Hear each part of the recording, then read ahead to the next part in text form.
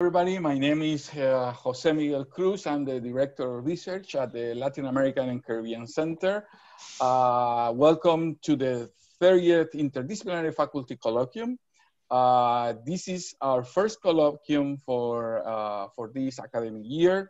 Thank you all for joining. It's an honor to introduce this colloquium, not only because this, as I said, is the first of the academic year, right? But also because it's our opportunity to introduce our new members of the LACC family. And we start precisely around a topic in which LACC is putting a lot of effort, and this is the initiative around Brazilian studies. So it is my honor to welcome new members of the FIU family, of the LACC family. And we'll be talking about protecting the socio-environment heritage of Brazil. So for today, we have three distinguished scholars.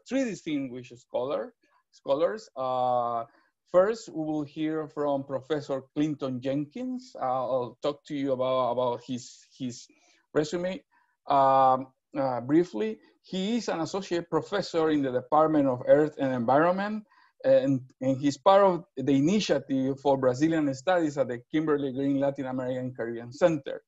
His program focuses on the conservation of biological diversity and efforts to reduce the loss of tropical species and ecosystems.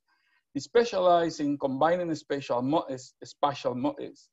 modeling of biodiversity with analysis of conservation policy. The aim is to direct conservation efforts toward places to save biodiversity most efficiently. Dr. Jenkins has substantial experience in applied conservation as he previously spent 7 years at a Brazilian conservation nonprofit. He also runs the biodiversity mapping ORG site for the dissemination of data on global biodiversity. He will be talking about protecting the natural and cultural heritage of Brazil. Then we'll hear from Professor Simone Athayde. She is an associate professor with a joint appointment in the Department of Global and Sociocultural Studies at the Kimberly Green Latin American Caribbean Center. Dr. Athayde is an environment anthropologist and interdisciplinary ecologist who has worked across the Amazonian region for over 20 years, a lot of experience, supporting indigenous peoples and local communities, self-determination and sustainable livelihoods, as well as biocultural and territorial rights. Her presentation is entitled Protecting Biocultural Diversity in the Brazilian Amazon, the role of indigenous peoples and local communities. Then, after their presentations, we will hear comments from Professor Ligia Collado-Vides. She is a teaching professor and associate chair at the Department of Biological Sciences. She is a marine botanist with a research emphasis in ecology of tropical marine macroalgae, commonly known as seaweeds. Her research focuses on evaluating the effects of land-based stressors on coastal ecosystems and their potential impact in coral reef and seagrass ecosystems. She's also interested in the effects of climate change on coastal ecosystems, and her laboratory is conducting research on the role of calcareous green algae in the carbon budget of Florida Bay and the Mexican Caribbean. Each participant will have between 15 and 18 minutes to present their research. And then we'll hear from Professor Collado-Vides, provide her comments on the presentation. Then we will open questions for the audience. So please take notes on your questions, and then you can make the questions using the chat. Let me just tell you before we begin that this meeting is recorded, and we want to keep these and to preserve these for further dissemination as part of the LACC program. Without further ado, I will leave you with Professor Jenkins. Thank you all for coming. Thank you, Jose Miguel. Let me see. Where's the share screen?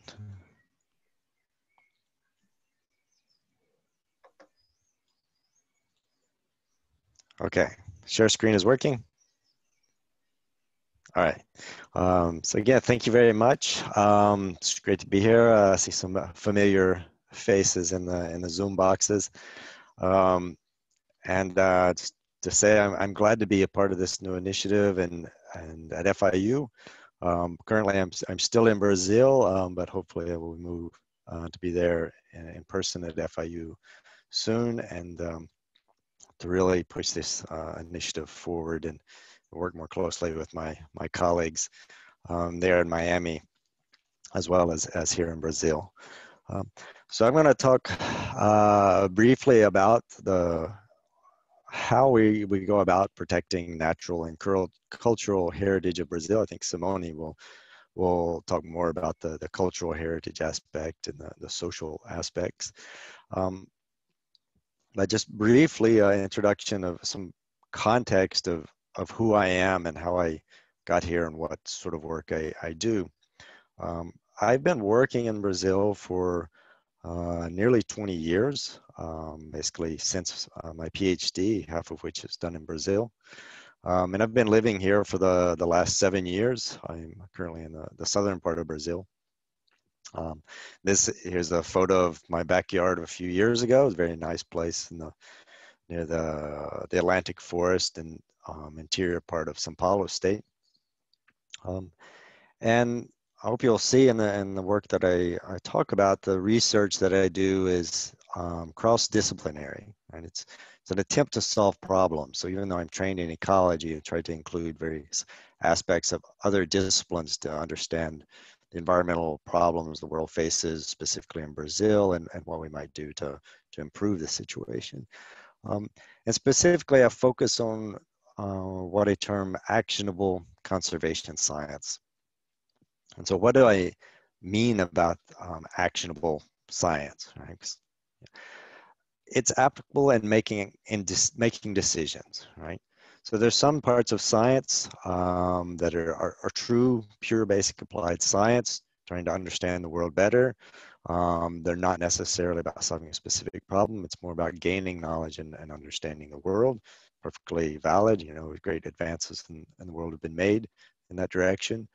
I've chosen to focus what I do on things that are more immediate in need and for some of the decisions that need to be made in the coming years or decades, and specifically in solving specific problems. And so some examples of that, what parts of the world or what parts of a country need to be protected in terms of the natural world, right? Where are the gaps in the protected area system? Or how do you quantify threats to nature, right? What are the vectors of our environmental impact in the world? And specifically, I want to do science that is policy relevant. And that's sort of a moving target, right? Policies are generally national or state in nature. They vary by region. And so what the type of science or research that might be necessary in one context may not be very applicable in another, depending on what the regulations or laws are in that country and how they are applied. And so for Brazil, I'll talk a little bit about some of the major environmental policies and how the research that we do is important to take that context into consideration so that it can be more relevant. A little bit about, oh, there we go, about Brazil and its biodiversity. It is arguably the most biodiverse country or second. There's some debate, depends on how you measure that. Colombia would be the most likely rival if you're talking about terrestrial biodiversity, but it's certainly up there, the top or the second most diverse country in the world. It's an interesting situation because Brazil has both very intact ecosystems in a global context, such as, the Amazon is extremely large. It still has most of its forest, certainly suffering some great impacts recently, but compared to many parts of the world, it's still largely it's still there. On the other hand, you have huge ecosystems that have been severely damaged. A lot of the work that goes into them is about restoring those ecosystems. What do we need to do to bring them back or save what's left? And then you have another context of all of the unknown.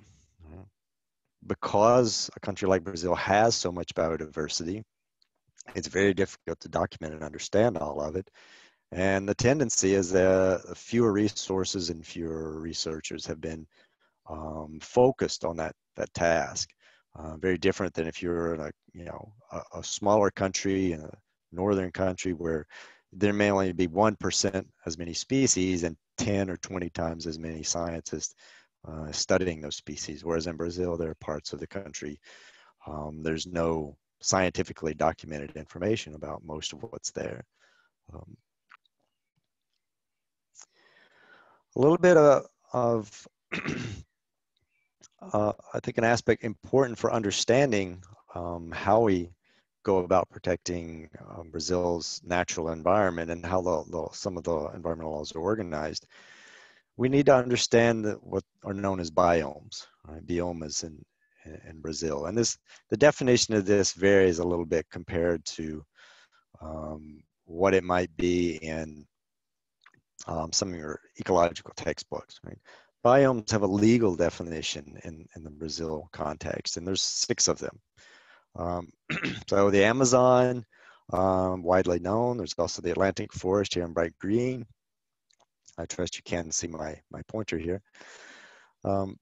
Those are probably the 2 more well-known big forest ecosystems. There's also the Caatinga in the northeast. It's largely unknown outside of Brazil. It's a very dry, deserty type ecosystem. There's the huge Cerrado, which is a huge savanna in the interior of the country. One of the perhaps the oldest savanna in the world. The Pantanal, which is one of the world's largest wetlands, and then the Pampas down in the south, which is a grassland. At the moment I'm in the frontier between the Mata Atlântica and the Pampa here. And so again, these biomes have legal consequences, such as how you can use your land. If you're a property owner, you have a farm, and maybe it's partly forested, how much of that land you can actually use differs depending if you're in the Atlantic forest or if you're in the Amazon. Right? Atlantic forest is generally about 20% needs to be reserved and protected, and Amazon can be 50 or 80% legally is supposed to be set aside for nature. And the rules differ for the other biomes as well. And you can imagine this can create some arguments, right? Is that just or not? That the rules vary depending on where you are. And there's immense debates and conflicts occur in the country based on who's deciding what the limit is, right? Are you in the Atlantic forest or in the Cerrado? And I've seen some of these firsthand, that sometimes it's a very vague sort of line, right? Because you transition from a forest to a savanna is generally sort of a gradient, and somebody draws the line. It's like, no, this is the Atlantic forest, this is the Cerrado. And depending on where that line is drawn can greatly affect what people can do in terms of activities. And sometimes it does appear to be quite arbitrary. And this creates confusion as well sometimes, because, for instance, the ecological definition of what would be something like the Amazon is different than the hydrological definition of the Amazon basin, and it's different from what is known as the legal Amazon, which is a political delimitation that has some areas that are clearly cerrado in their biological nature. And the history of these areas is quite different as well. This is a map I made several years ago for a paper my colleague was working on, and forest fragmentation, the impacts of it. If you look on the left, these areas in green are an estimate of what the original forest cover was for the Amazon in Brazil and for the Atlantic forest, right? Reconstructed estimate. The areas in yellow and red are sort of edgy forest, so possibly degraded or slightly affected by other factors. If you look at what that forest cover is today, the difference is dramatic. Right? The Atlantic forest is mostly gone, right? 90% deforested, turned into pasture, agriculture, cities. And there's 10%, could be 8%, 12%. The numbers vary depending on who's counting, but most of it's been converted, and a lot of what's left is little edgy fragments, these orange areas, and so that are somewhat degraded. If you compare that to the Amazon, even though there's been a lot of impact in the Amazon, certainly on the southern and eastern sides, there's a huge amount of the Amazon which is intact as a forest, right? A fair amount of it has had some effect from overhunting and some infiltration, but as an ecosystem, it's far better off than something like the Atlantic forest, right?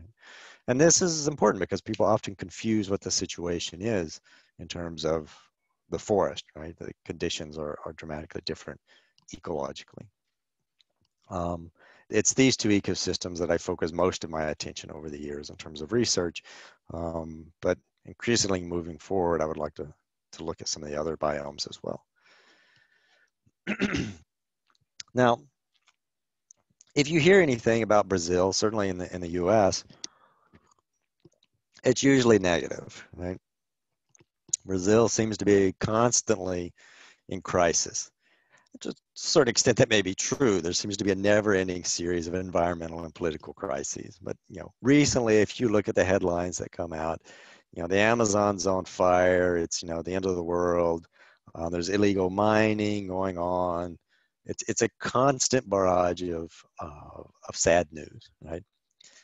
And there are certainly some big challenges. It's not new this year. Things have not changed dramatically from one year to the next in terms of the drivers of environmental problems in the country. And there tend to be waves of when the world is paying attention or not to what's going on. But you got to remember, it's bad news gets attention easily. What doesn't get attention is that there actually are some very positive things that are going on in Brazil. There's a lot of innovation in the conservation world. There are successes.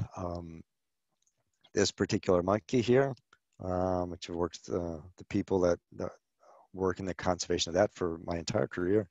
It's the golden line tamarin, right? There's some golden line tamarins there in Miami. I think a couple at the Miami Zoo or Zoo Miami. That's considered one of the greatest conservation successes for a primate in the entire world, right? It's almost extinct. It was brought back from the edge. There's a pretty good population of it. It's in the state of Rio de Janeiro. The group that works with it has done fabulous work, both with the community and bringing forth this as a symbol of conservation. And some really innovative stuff for the country. I mean, this is now completed what will be the first forested bridge across a highway in Brazil, right? The trees have been planted. You can't see it in this image. The trees they're like this tall. They're freshly planted.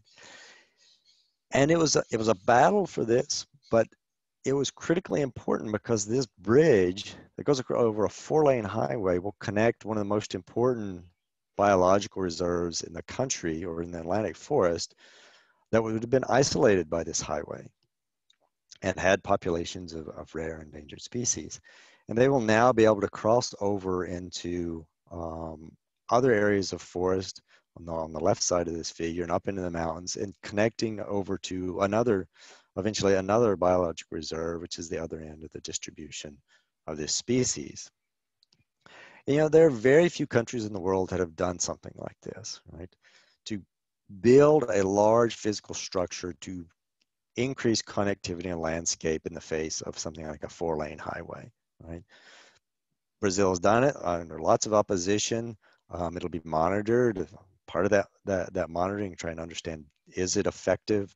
And is it a good investment in terms of conservation, right? That gets a little bit of news. I don't know if it even made it into any of the US media, but it's a huge conservation accomplishment. And there are others like this, but just remember that good news does happen, you know, monkeys, you know, they can adapt. They will go across this bridge once the trees grow. Um, we do have successes. So what I want to focus on in my time at FIU, continuing work I've been doing for years, hopefully expanding that while I'm at FIU, is what are solutions to some of the challenges, right? And a lot of this, I think, it needs to be done is in terms of policy evaluation. Do the environmental policies of Brazil work? What aspects of them don't work? How could they be improved? This comes back to that idea of doing science that's relevant to policy decision making. And so briefly, a few I'd like to look at are like the Forest Code, which is a major law in the country, priority areas for biodiversity, and in the Amazon, what do we do in relation to the Amazon and its future? And some of these involve some advanced technology. I'm not going to go into detail, but just bioacoustic monitoring and modeling of ecosystem services. I don't have time to go into detail, but that's part of the program as well. So if you look at the Forest Code, that's one of the major legislations that governs land use. It has components that say, you know, this idea that, hey, your 20% of your land has to be reserved as forest, and you have to protect riparian buffers on your land. And this varies depending on who the landowner is and what state they're in, which of those biomes you're in. Does it work? There's a lot of evidence it doesn't, because a lot of areas don't have forest. But recently it was revised for better or worse. The rules were changed. There's now, for the first time, an environmental registry for land known as CAR, where people have to say, here's my land. Have I protected a certain amount of forest? What more do I need to protect? And that information is supposed to be public. So you can see, it's like, hey, that landowner is not complying with the law, or is it? And so this opens up the opportunity to evaluate the effectiveness of the law and increase enforcement. And of course, there is a lot of challenges in Brazil in terms of enforcement and corruption, right? Even in the environmental community, it is not uncommon for environmental police, as they're known, to occasionally solicit a bribe when they find somebody not in compliance with the Forest Code, or fabricate evidence to say, hey, you know, your cattle are ending in the river, so pay this fine. And you know, it didn't happen, but somebody has to pay off the people who are supposed to protect and enforce the environmental laws have to be bribed, even by the people who are complying with the law. So that's a challenge. The priority areas for biodiversity, this is an effort done nationwide for all of the biomes. So the federal government has a specific program or policy where they identify all of the pieces of the country that are the highest priority for biodiversity protection. It's not that the protected areas, it's that these areas are places to look at to complement what's already protected to make a more complete system. Not necessarily even to become protected areas, but where to focus attention.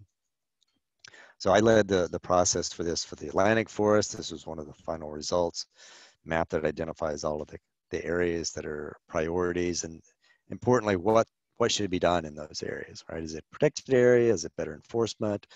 Is it resolving land use conflicts? So I want to continue to focus upon that.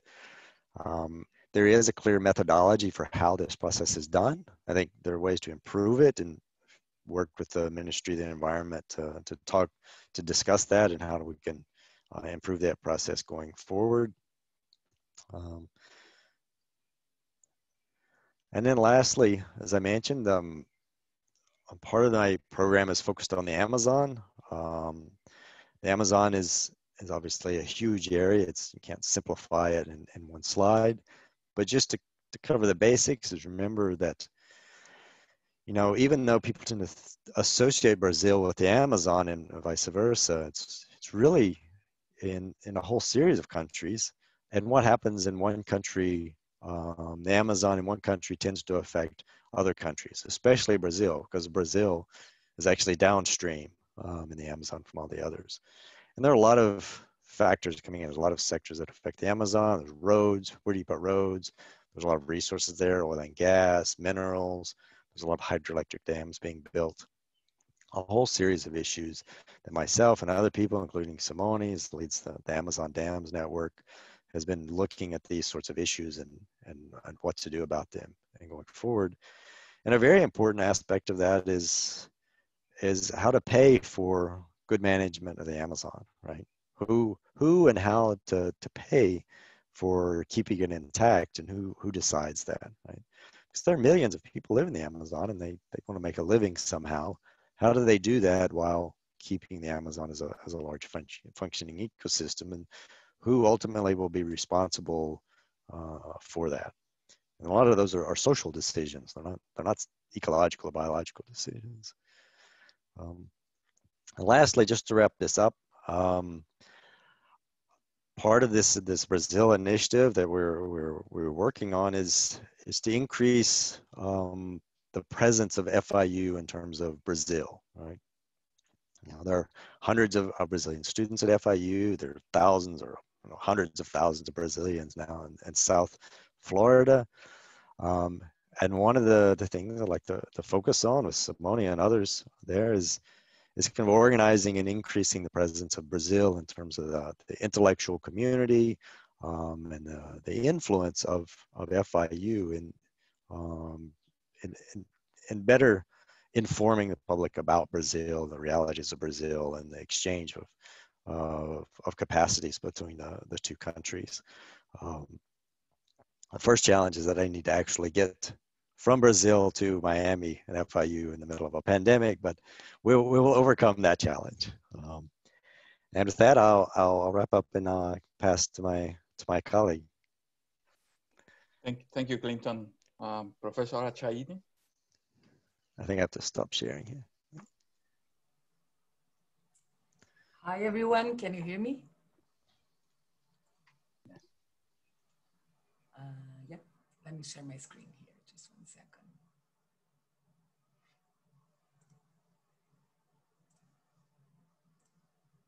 Can you see the screen, the presentation? Great. Okay, let's get started here. Thank you so much, Clinton, for your great presentation, and some points that Clinton mentioned I think are super relevant and connected to some of the topics I will be approaching in my presentation as well. So I think our work is very, there is a lot of intersections and potential for collaborations across our fields. So I'm gonna be talking specifically about protecting the biocultural diversity in the Brazilian Amazon, the role of indigenous peoples and local communities. Just 1 second. Yeah. So I'm gonna get started talking about the pre-Columbian legacy of indigenous peoples in the distant past and how indigenous peoples have helped to shape some of the forest patches that exist in the Amazon today.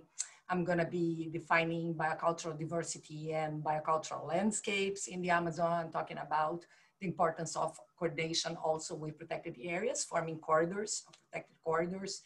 I'm gonna highlight some products of the social biodiversity or the biocultural diversity of the Amazon and the potential for strengthening the bioeconomy of the region as one of the solutions for the region. And then the potential also for interconnecting indigenous and local knowledge and science in conservation of biodiversity and management of indigenous lands and protected areas. And finally, I'm just gonna share a project I have been involved, which is the Local Indicators of Climate Change project that involves also indigenous peoples all over the world. And I'll end with that. So I copying Clinton because he just said who he is. I included this slide also to just explain a little bit who I am and what are my research interests and expertise that I'm bringing to FIU. So I am an interdisciplinary scientist. You know, interdisciplinary scientists, sometimes they are like, they have an identity crisis. They really, they try to find themselves into these many disciplinary fields. starting to cross these disciplinary boundaries, which are very fuzzy. So I consider myself an interdisciplinary scientist because I started as a biologist, and then I did ecological, interdisciplinary ecology with a concentration in anthropology. But I lived for 10 years in the Xingu Indigenous territory, Xingu Indigenous land in Brazil. And I worked as a researcher for a national NGO, the Instituto Socioenvironmental, for these 10 years. I like to collaborate and articulate the collaborations across academic fields within academia, but also co-production of knowledge between academia and society, and a little bit of what Clinton does, which is like policy relevant research or applied research, participatory research. And then finally, Black piranhas, be aware, because while I was living in the Xingu for 10 years, and one of my fishing excursions, I fish probably 10 black piranhas, and indigenous peoples in the boat were really like, how she is getting all these piranhas and we are not getting anything, right? So I'm just saying, black piranhas, be aware. But since then, no more fishing. I'm looking forward to go fishing in Miami. I'm actually in Miami, so I was already living in Gainesville before I came here, working at the University of Florida. So it was just a 5-hour drive to come to Miami, where I'm living right now. So the Amazon. So my presentation also will be focused on the Amazon, specifically where I have been working. And Clinton and I just want to mention this initiative that Clinton and I are part of, and I see Thomas Lovejoy also is part of, and some other colleagues here at FIU and different institutions all over the Amazon countries, is the Science Panel for the Amazon. It's an initiative of the Sustainable Development Solutions of the United Nations, which has this group of scientists working together in issuing a comprehensive report, a unique probably report on the state of the Amazon, as well as recommendations to its sustainable development, integrating science, policy, and culture. We just yesterday, so you might access here by clicking on this link later. Hopefully the presentations will be shared with everyone. We issued this letter that was shared in the United Nations Summit on Biodiversity yesterday with a pledge to save the Amazon that we put together just yesterday. So we have a huge pre-Columbian legacy that we experience in our everyday lives. We don't maybe reflect a lot about that, but a lot of the products, a lot of the food we eat, and the connections we have derive some of the important, very important domestication processes from pre-Columbian indigenous peoples that did this domestication for many, many, many years. And the Amazon is a very important center of agrobiodiversity. And I just put some examples here of peanuts. Actually, the Xingu indigenous land is a very important center of peanut diversity. They cultivated 40 different varieties of peanuts. It was incredible to experience all these peanut varieties in the village and the food that is cooked with them. Sweet potato, manioc, of course, is a classical crop, a very important crop all over the Amazon, charros, corn, and others. When the Europeans arrived in the Amazon, there were a lot actually of indigenous peoples with very sophisticated systems of aquaculture and aquascapes management and forest management as well. There was a lot of food being produced. This population, around 90% of this population actually perished in the first centuries of the European colonization, but the practices developed by pre-Columbian indigenous peoples have altered patches of diversity and forest diversity and structure in the Amazon. And this has been a lot of evidence showing that these anthropogenic landscapes that were formed by indigenous management and manipulation of biodiversity. And here is just a summary in this figure of some of the practices that are still practiced by indigenous peoples and some of the local communities, and they will contribute to forest structure and functioning, such as removal of non-useful plants, protection, transportation, and planting of useful plants, and still like semi-domestication and domestication processes still happening, attraction of non-human animal dispersers in these areas that concentrate a lot of resources, selection of phenotypes, fire management, very important, and soil improvement, just to summarize some of them. And then, so when we talk about biocultural diversity, what is it, biocultural diversity? Do you experience biocultural diversity in a daily life, in your daily lives? Can you give me an example, maybe in the chat, of some biocultural diversity interaction you have in your daily lives and you enjoy? So basically it's everywhere, right? Recognizing these connections and very strong interconnections and co-evolution really of humans and nature, of humans and biodiversity over time. And I gave some examples of these anthropogenic landscapes, and they are also connected with language and how you designate, how you classify the environment, and the words you use are connected to cultural practices, to rituals and other aspects that are very important to keep these systems alive. So these are like co-evolving systems of language, biodiversity, and cultural diversity. That's what it is. So for example, for the Kayabi, people that I work for over 20 years in the Xingu land, they have this designation of Kofet, which is a forest that grows on anthropogenic soils. These anthropogenic soils are formed over long time, many years of manipulation, and the archaeological remainings of indigenous populations form this rich soil. It's called terra preta, or black earth soils. And in these specific anthropogenic soils grow forests that have a very particular composition of species. A lot of palm species, maybe some Brazil nut stands, and things like that, that you can recognize that these forests are growing on these terra preta or anthropogenic soils. And for the Kayabi, they designate this forest as co-fat. So co is like agricultural crop plot, agricultural plot, and fat, something that was in the past. So they call this type of forest co-fat, something that was agricultural plot in the past. So you can see the connections between cultural diversity, biological diversity, and linguistic diversity as well, which is the main idea of biocultural diversity that I want to convey. So this is just to show a map that also we have a huge cultural diversity connected to the biodiversity in the Amazon. And the cultural diversity, one of the proxies or indicators of cross-cultural diversity used are languages, diversity of languages, that sometimes you can map out. If you do a map of the world's diversity, you can map out and see that areas with huge biodiversity are also areas with great cultural diversity and many languages that are spoken. And in the Amazon, we have around 300 indigenous languages spoken, and many of them are threatened with disappearing.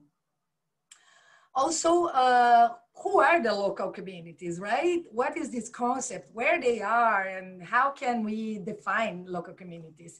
So in the SPA, we are also proposing a definition of local communities, local or traditional communities. We use the designation proposed by United Nations that is more general. Traditional communities are more used in Brazil when they actually have recognition in policy. There are policies that recognize them as traditional communities. Basically, we are very inclusive in the definition that we are proposing to recognize that there is a great diversity of these local communities that many times hold resources collectively or hold lands collectively. They have a very tied, the livelihoods are very tied to place and to natural resources. And also the knowledge that they have has been developed over many years of coexistence with these natural resources. So rubber tappers, the riverine communities, fishers communities, the Babasu coconut breakers that are mainly women that do the Babasu coconut breaking and commercialization here.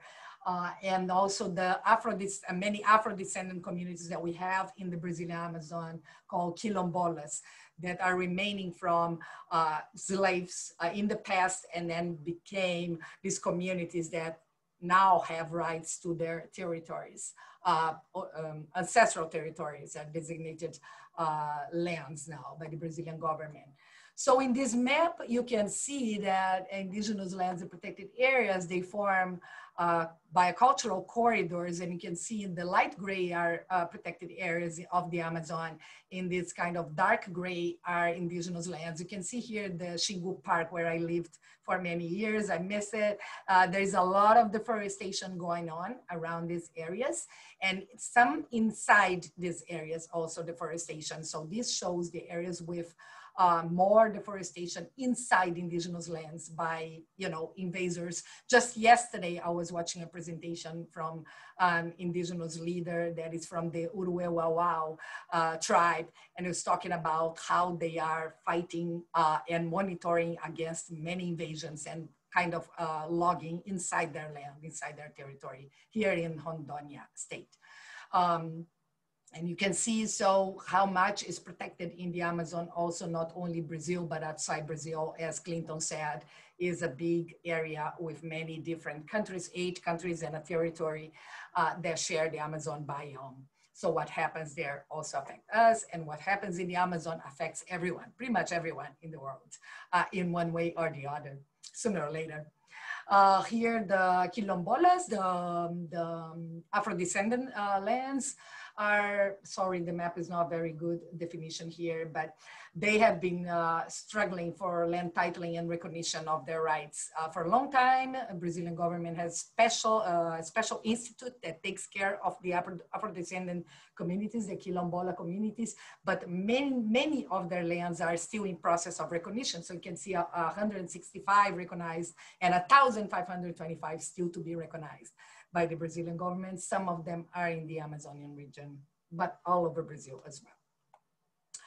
And these communities have this very close interaction and livelihoods that are closely tied to the natural resources and the non-timber forest resources as well, products. One of them is Brazil nut. So also was a recent research that was showing how Brazil nut stands also have been manipulated and protected by indigenous peoples in the past. And today we have a rich economy that is based on Brazil nuts and is based upon this legacy.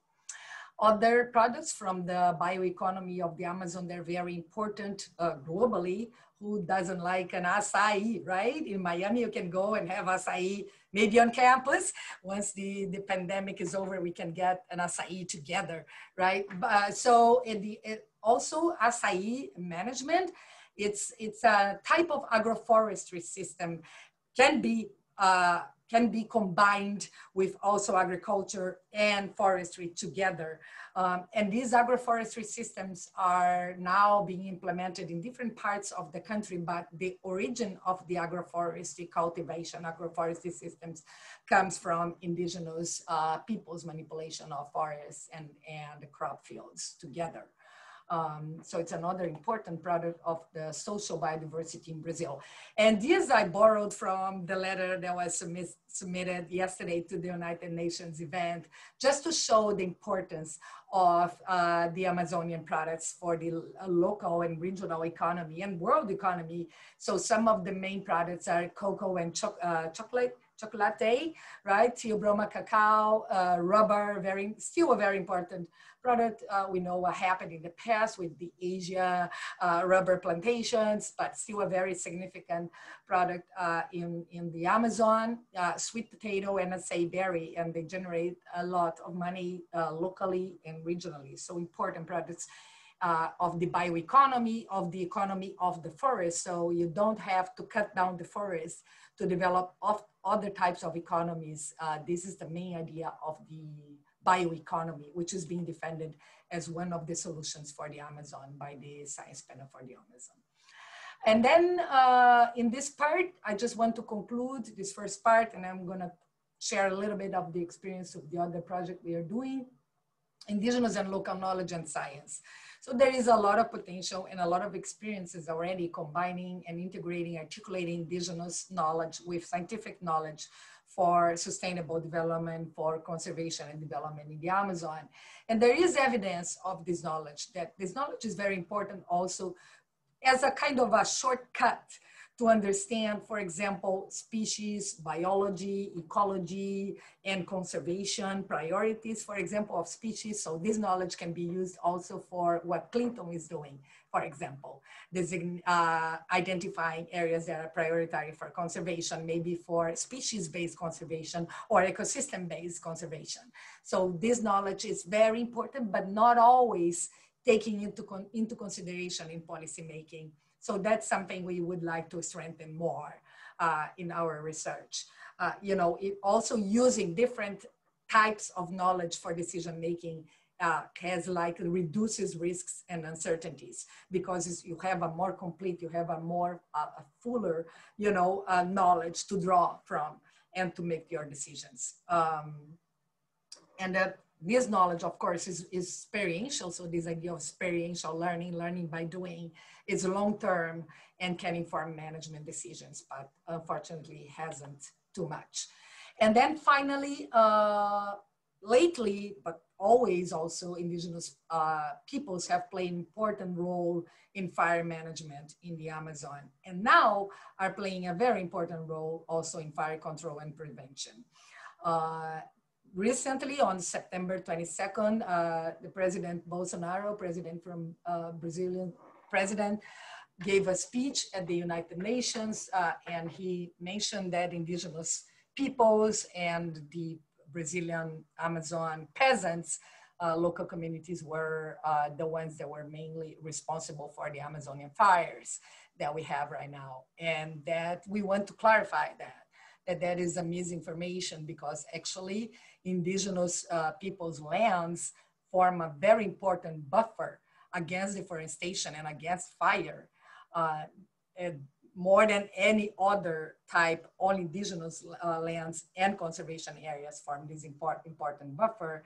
Also, lately, we have a lot of programs and a lot of Indigenous peoples that have been working as firefighters locally and helping, you know, to control these fires around their lands, inside their lands. So they have been also connected to IBAMA and other agencies in this Previ Fogo, which is called, or Brigadistas, Indigenous firefighters. So that's very important to clarify that these fires are not because Indigenous peoples are putting fire in the forest. And actually, some of them are reporting that it's happening sometimes by people that are invading Indigenous lands. And some of these fires maybe are criminal fires. But what's happening also is that the forest is drier because of the continued deforestation processes, the long-term deforestation, and the expansion of the agro-business frontier, of the agricultural frontier in the Amazon, have caused these areas to be drier, to be more prone to fire over time. And of course, with climate change, the weather is much drier and hotter. So, you know, it's more conducive to those fires. So just to clarify that. Great.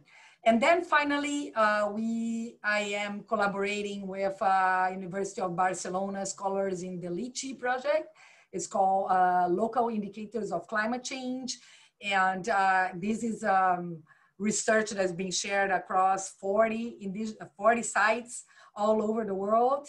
And we recognize that Indigenous and local people have this long history of interaction with the environment and develop this complex knowledge that will allow them to detect local impacts of climatic variability, and also to recognize impacts of climate change already being felt by these Indigenous peoples, and then be part of the solutions that are offered for climate change mitigation and adaptation considered in policy for as well.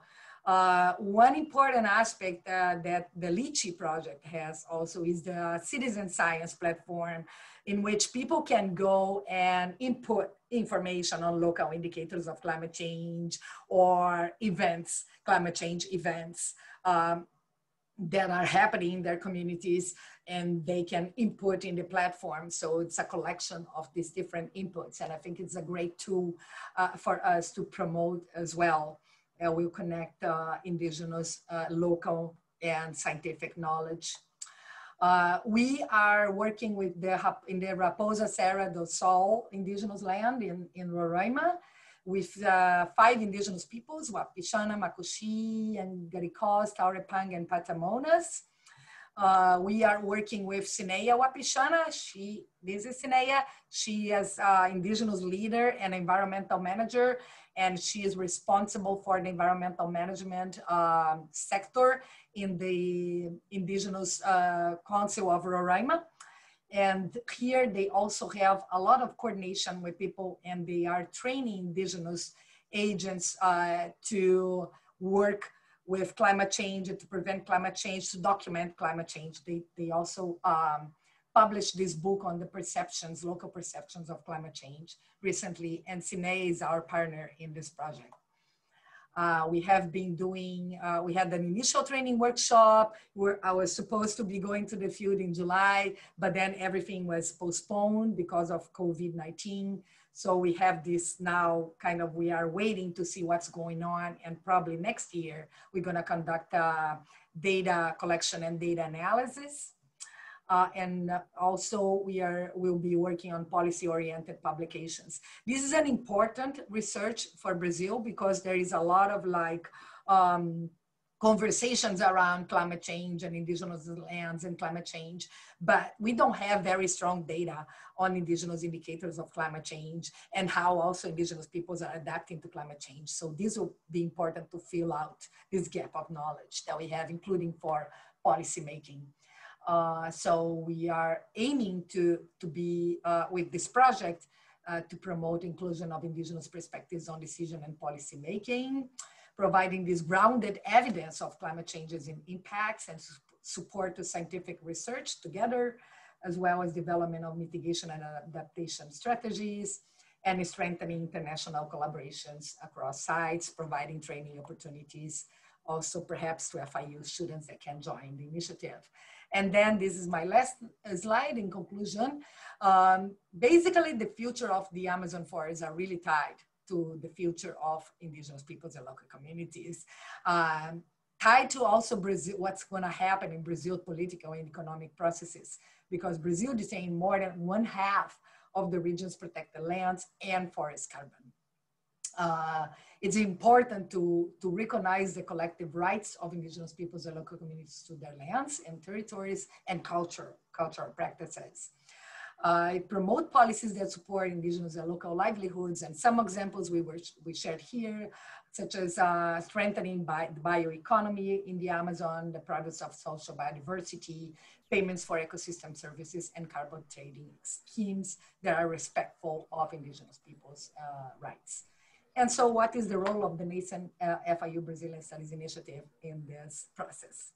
And I end with that. Thank you so much. I hope I didn't go over time too much. Thanks. Thank you, Professor Athayde. Let me pass the floor then, the screen rather, to Professor Collado-Vides then. Thank you, Ligia. Thank you, everybody. And well, Clinton and Simone, this was a fantastic combination of talks. So Simone, maybe you can stop sharing. And so this is really some of the goals of this seminar series, isn't it? To interchange different perspectives. And I'm going to be short because we have very little amount of time, and maybe we want to listen to some of the audience. So I will start with some comments to Clinton. And even though I am a marine biologist and working in marine protected areas, and also trying to find out the link of what might be priority areas, isn't it? So we really need to have that integration, and we have the science to do that. So everything that is going to be spatial modeling. And some of the comments, and I think some of the biggest challenges that we are facing, at least in the marine environment, and I think it's going to be also in the terrestrial, is that we are not any longer seeing priority areas or protected areas static, spatially static. We are in a world that climate is changing everything. So there is no such things as intact areas. Everything is moving. So we were just looking that the changes in the Kuroshiwa current are bringing corals where we used to have kelps. And that is going to be a big change. And so whatever you design your priority area, that is going to have an impact in the policy, as I could read from you in terms of what is going to be the use of land. So just to think about how science is going to be implementing this fluidity that climate change is bringing to us. So, and that is going to have also some impacts, I guess, in the relationship with Indigenous people, but let's keep it within the Clinton area. So how policymakers are going to really be at the speed that usually they don't, but the policymakers and how we scientists can bring that. So some examples is that we are having in Mexico is using GIS, using the concept of niche of species to move them, to use them as how they are moving and how we need to move our concept of priority area and as well as protected area. If we want to have the combination, isn't it, to have some of all of that science behind protected and priority areas. So I think that is going to be something that could be fascinating to talk within FIU and within colleagues that you are bringing in incredible ideas. Also the success of different things. I think that is super important, that we realize that there are some success. And I'm really trying to be short because it's so I have many other notes and maybe we can talk a little bit once we bring the audience. So the other part that you were talking, Clinton, is about the corruption and enforcement, isn't it? There is no way that we are going to protect nature without enforcement. But there is no way that enforcement is going to work without education or local involvement. So if we do not have the feeling of belonging, and that's where the Indigenous people come, isn't it? If you have the feeling of belonging, and that is an absolutely different success of protected areas where you have, for example, in Cancun, that nobody feels that they belong. They go there to extract. But if you have a protected area in the middle of the peninsula where you have the Mayans, that land belongs to them. So the protection is completely different. So enforcement with education and local practices, we scientists cannot do it. There is no way that we can do that without the local people and education. So, and then I'm going just to link, I'm going to use this to link with Simone. And I'm sorry, Clinton, I would love to chat with you in another one with a coffee. And I think that going to Simone, I don't think that 500 years is far away. I think it's yesterday and it's still happening. So between the cross and the stone, a classical Guatemalan book that talks of the constant conquer, isn't it? So the loss of identity of our Indigenous people as they lose the land. So that is not in the past, that is happening in the present. And I think that when you're talking about the legacy and the language, I think we need to learn, scientists, the language of the different people. When they're talking about sacred sites, they're talking about priority areas, isn't it? This is sacred because it's protecting, because it's having the ecological function that we call a priority area, because it's having a hotspot of species. So I think that if we are able to ourselves get a way of this superiority kind of thing that we know the science, there are some fabulous knowledge of the Indigenous people from Colombia showing the interconnectedness of all of the coast. And they did this trip with this little line, isn't it? And showing, and you see that biologists took a long time to realize which were the hotspots. So I think that when you are talking about language and you're talking about conservation, there is a lot of things that we need to learn, and that we need to be humble enough to understand that we are talking about the same thing, but with a different language. So I just love that, Simone, from your point of view. And the other thing that scares me, because I don't think it's only, I don't want to say, so I agree completely. There is not going to be recovery, there is not going to be protection without Indigenous people, but there is not going to be protection without us. And our Western culture is more than ever alienated from nature. So we completely lost that connectivity and respect for Mother Earth, isn't it? And even us that work with resources and that we are so connected with that, we still, I don't know, I feel like I need to hug my tree to don't forget that we depend on that. And I loved when you were saying about what you are eating comes from nature. And that domestication is old enough beyond of, you know, natural conservation or let's say pristine conservation. So I just want to end up, and it's really short to, well, I would love to talk with you. And I think that LACC and FIU is a fantastic place where we can, and we are doing that now, isn't it? Interchange ideas in which we can actually see and talk a common language or become more global, nature center, if you will. And doesn't matter if you're talking about migration, because migration is here. Climate gentrification is here. Migration related with climate change is horrendous what is expecting to us. Isn't it? We have been lucky about the hurricanes, but look at the fires in California. So I don't want to get into that point. But if we don't learn others' languages, and if we don't involve native, Indigenous, and I don't know why we look for Indigenous still, we should say native, or that people is Indigenous, what does that mean? That is still my superior Western way of addressing them. Isn't it? They are as humans, we are a society. And I think that we need to learn the language and through that change our perspective of conservation. And that is not going to be static. That is going to be fluid, because climate change is making things moving faster than we think. Thank you both. Thank you, Ligia. Thank you to the three presenters for very thoughtful interventions. So we have around 20-25 minutes for questions and comments.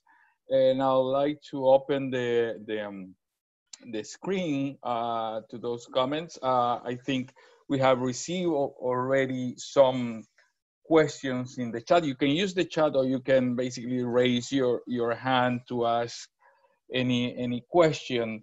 In the meantime, let me just pass the mic to Clinton for a question from Hong Yu. She said, Clinton, can you briefly indicate what factors are going into your decision on priority areas in the Atlantic forest? Sure. So yeah, to understand this a little bit, there's an actual, I guess it's a decree in Brazilian federal legislation about priority areas and how to go about their designation. So there's a little bit of predetermined methodology, and it has some restrictions. And coming back to that, the idea of participation and inclusion of Indigenous knowledge, there is a sort of challenge there between what the policy says of how these sorts of priority areas are determined and how best to include information. And I don't think it speaks very well to that sort of knowledge of how to go about that. And that was in this process, I remember that was a debate of how to include the views of Indigenous peoples, their lands, and potential conflicts, and how does it fit into that process? Not to the sense of exclusion, but doubts about how best to do it, and even representation of Indigenous peoples, because there's so many different groups and there's so limited capacity for participation in the process in terms of just financial resources. And you know, who represents the Indigenous voice, for example, the entire Mata Atlântica, right? There's a huge extent, and you can't invite everybody because nobody's going to pay for all the hotels. And you're getting that problem of, well, what do we do? In terms of the methodology and what was included, it's all published in a report now, but basically it was the presence of threatened species. Tried to include as many as possible. It was very much data limited though. So it tends to be vertebrate species and their distribution, some data on plants, and some already identified priority areas for certain groups. For example, caves, there was a huge process that had already determined what types of cave systems in Brazil were different ranks of priority and why, so we could, you know, include that in the process. And then importantly in this round that wasn't done in the last revision of priority areas was inclusion of what is termed cost as a broad term. And cost is this concept that certain areas are going to be more favorable or difficult for doing conservation of biodiversity. So for example, if the area is already completely converted into a pasture or soybean field and there's no forest left, well, that's going to be really difficult to bring back to a natural state, as opposed to an area that maybe already has a lot of forest and is very far from a road, maybe already has programs in place that lend it to be more favorable to conservation activities, even if it's not strictly protected at the moment. And so there was this whole process and workshop of 2 workshops of how to construct a cost surface that would represent for, oops, something fell down outside. What would represent the ease or difficulty of different areas being dedicated to conservation. Because recognize, like, hey, you know, don't beat our head against the wall to protect this one specific place if protecting another area or 3 areas will achieve the same goal and be more feasible. And that was a big advance, because in the past, people are just kind of designating areas like, this is the area. And somebody say, well, that area is impossible for various reasons. It's not a perfect process. We did the best we could with the data available. I mean, the data are always getting better, but there are always limitations. One of the things I want to work on in the next few years is building up the data sets for the next round of revisions, so that it's more robust and transparent and been peer reviewed before it goes into that formal process of becoming a legally declared priority area. And there is a process for marine areas. I didn't show it in my map, but there was a whole other group dedicated to looking at marine priority areas. I know that they discussed that issue of fluidity and the fact that things move around. I don't know if they were able to include it. I don't think so. I don't think people knew exactly how best to go about it. But yeah. Thank you, Clinton. There is a question from Liesel for Simone. Let me read the question for everybody. Thank you all for great presentation. Simone, a few months ago, I read an article in Israeli daily newspaper Haaretz on Sidney Pozuelo, who also researched on Xingu. He stated that after years of engaging with them, he now sees nothing positive about the forging contact with them. And the best thing we can do for them is allowing them to remain isolated. He also claims there has been the same shift in policy. What are your thoughts about that? Thank you so much, Lisa, for this question. Yeah, that's a very controversial topic. I didn't mention in the presentation, but there are around 60, it's estimated around 60 groups in completely volunteer isolation. They say povos isolados, like isolated people, but they are in volunteer isolation. And they were, even the people that I was working with in Xingu, they mentioned and they called that the wild indigenous, and they are very afraid of these groups. So they, you know, children are afraid. They don't, you know, it's not something that they're gonna go and try to even connect with them. And so the policy that is being adopted by FUNAI, the National Agency for Indigenous Affairs in Brazil, has been to protect the areas where these groups live And the best policy, according to, you know, many different consultations with anthropologists and even indigenous leaders, is decided that the best policy to manage this is really to leave them the way they want it to be, which is volunteer isolation. If they didn't want to be in in volunteer isolation, they would already get connected, right? Because a lot of these groups, they know what's going on. It's just that they don't want to really to interact. Sometimes they can even use industrialized tools.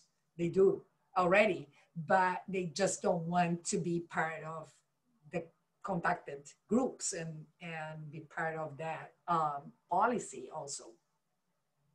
And so so everyone can have an opinion about that, right? And there's no kind of right or wrong. So my opinion is that they should be, that those areas should be protected, and they should be really, you know, left to do whatever they want to do. So it's also this principle of self-determination, which is like indigenous peoples should be able to determine what they want for the future, right? So they have the freedom to determine their own future, their own lives. And I believe that this should be applied, also applicable to indigenous peoples in volunteer in isolation. But maybe other people have other ideas. There has been some conflicts, and recently an indigenous was killed in one of these conflicts. One of the persons, just like Sidney Pozuelo, Rialto, I don't remember his last name, but he was killed in September 9 in a conflict with indigenous peoples in isolation. They were in conflict also with loggers. And he was trying to protect them, but they didn't understand that, and he was killed with an arrow in his heart. And so I just feel there will be conflicts. There's nothing we can do. I mean, these groups are there, living in the forest. There will be conflicts. So the best we can do is really to put more people and more resources to protect these areas. That's how I feel, but maybe people think differently about that. Hope I answered your question, Lisa. So it seems, oh, sorry, go ahead. Go ahead, Ligia, I'm sorry. So it seems that we don't have that many questions. We're going to open for comments. I just would like to make a question for the two of you. So here at FIU, we have several students from different departments, and the topic that you are addressing is really crossing across departments, isn't it? And I know that the students like to organize themselves in clubs, or the med school, they have their, you know, trips to how to help people around. Could you envision, once you come here, how to engage the student community of FIU into your programs, or not only one or two undergrads and grads doing a dissertation or a thesis or something like that, but something that could reach a little bit a wider spectrum of students, and maybe through LACC, I don't know, what could be something that LACC could do? How do you think it, because Miami is such an incredible place with the diversity, isn't it, of people coming from different places related with Latin American, and I think the youth is quite worried about what's going on in the planet, but I don't know if the link of survival of indigenous people and nature is really, you know, engraved in them. So maybe the work that you are doing could have a strong impact. Question for the two of you, whoever wants to take it first.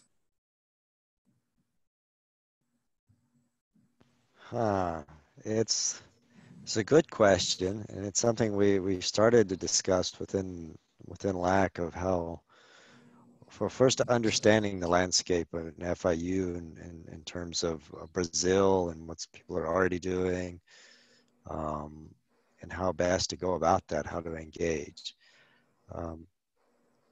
Having just officially arrived and not physically arrived yet, it's hard for me to gauge the best way forward. I mean, I know Miami a little bit from previous work long ago in the Everglades, but I don't have a good sense of what the best strategy is.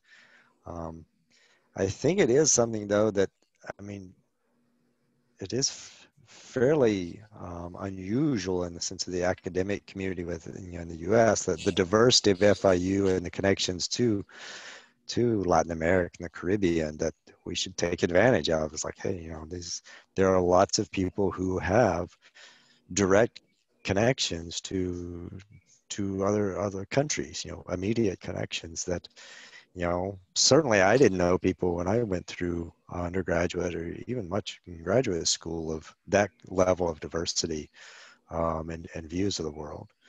So I see it as an opportunity. I don't yet know the best way to go about it with FIU simply because I haven't had a chance to really understand what's going on there already. Simone might know better because she was at least in Florida. She was a bit closer and she's been there at FIU for a few months now. Well, anyway, whenever you come, knock the door, and certainly we will work together. At least we protect the lives. Simone. Yeah. I hope we can get together, even with social distancing and mask. Yeah, I'm here at LACC right now. I'm the only one today. Yeah, so I think it's a very important question, Ligia, because we are in this process of scoping and developing the Brazilian initiative, and we need to be asking those questions. So thank you for that. I think it's really relevant for us. And I am just trying to kind of recall also what we have done at UF when we had also a program, TCD program, that I was connected to. And it was a very vibrant community. And what were the things that they did to create that community, right? To create and strengthen the community. And I think there are different things we can do. One of them is really to promote more synergies with the language program that Augusta Vono leads here, the Portuguese language program, and some of the outreach events. So, participate more of those events and then try to attract students to, also we could promote some events at LACC to attract those students and attract their community, but sometimes maybe more informal events that would have something fun, like with cultural events together. Have Brazilian guests, speakers remotely, but also in person, and then maybe discover who is the group that plays samba in Miami. There should be some, and then have them on campus. And then, because, that's how also we get together, is around culture. And, it's very vibrant also Latin American culture, but Brazilian culture. So I think that those were the things that could move people to be also more together. Other possibilities, study abroad programs. Both Clinton and I could do very interesting study abroad programs. And also in the courses, so do something that is more strategic, not just do our, play our role here as professors, but connect and be more strategic in the things that we are doing so we can also attend to that objective. For example, the courses we are teaching that will have content on Brazil and promote them as having content on Brazil and connected to LACC. So people know, oh, those courses, start to form some curriculum also. With Stella is another example. I didn't know Stella is teaching environmental law, and probably she's teaching environmental law in Brazil, and I'm very interested. So that's another connection. We have other also Brazilian professors here and non-Brazilians working in Brazil. So I think there's a lot that we can do to do that, Ligia, hopefully together and soon. Never forget that COIL is an amazing tool for connecting people, collaboration online, online learning, international learning, collaborative online international learning. I think that, well, Stephanie Dosher has been working with LACC a lot, and I work a lot with her as well. We did run simultaneous courses with different countries in Latin America about marine protected areas, but so FIU has a whole, I will say platform, is that the right language? Maybe Liesl can enrich this to promote collaborations online, alive, between students from Brazil and so, oh, I'm so excited. Welcome. Yeah, and this is Liesl, and I would just add that, you know, one of the competitive advantages we have in Miami or South Florida in general, of course, is that our community already generally has a foundation of knowledge and awareness on Brazil, about Brazil. The linguistic abilities of our students and faculty also reflects that. And so I think different from some other institutions, we are able to expose our students, even in Portuguese, right, in authentic language, to these topics. And you know, it's not only a priority for LACC and the institution, but also the Portuguese program, right, to continue to show the relevance and importance of Portuguese language on all issues related to Brazilian studies. So, you know, neither Simone or Clinton will have a hard time finding opportunities to help disseminate their research and training. And I'm certain that there will be opportunities that also exist at the K through 12 level in our local public schools. We have the largest number of bilingual programs in schools in Portuguese and English. Aside from Utah, believe it or not, Utah has a tremendous public program related to Portuguese immersion that some may argue is tied to the mission work of the Church of Jesus Christ of Latter-day Saints or the Mormons. But aside from Utah, you know, South Florida, Miami-Dade County is really where it's at that level as well. So I will respect your time while you're getting settled and know you're busy, but many, many opportunities await, and we look forward to supporting you. Thank you both for excellent presentations today. So glad to have you at LACC, and I can't wait until we can actually work face-to-face with one another. Yeah, I join Liesl in that with that sentiment. I mean, thank you both for great presentations. Thank you, Ligia, for thoughtful comments. I don't know if there is any other comment, and we are 8 now in the session.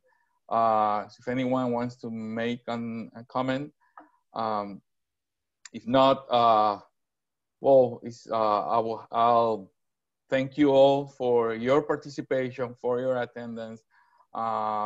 Thank you again for these interventions, and might this be one of the first steps toward great collaboration across our departments, our schools, in an interdisciplinary mode.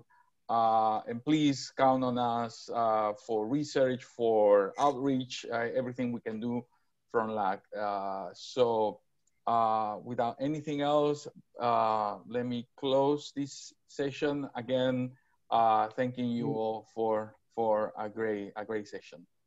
Thank you, Jose. Thank you. Thanks, everyone. Take care. Thank you, everybody. Have a wonderful day, wherever you are. You too. Bye. Thank you. Ciao, ciao. Bye-bye.